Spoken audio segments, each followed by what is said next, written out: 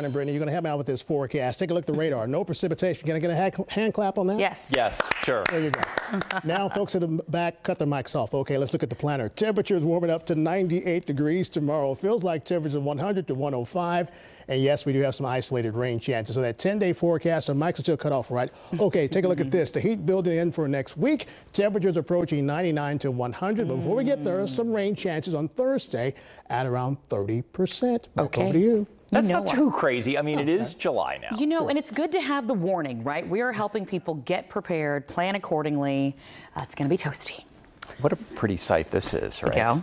You can thank Mother Nature for this. Thank you for joining us on this 4th of July. The Tonight Show's coming up next. Yes, and we're going to leave you with a look at the fireworks are from Frisco Freedom Fest and Fort Worth's 4th. A lovely night for the fireworks out there, everyone. Good night. Be safe.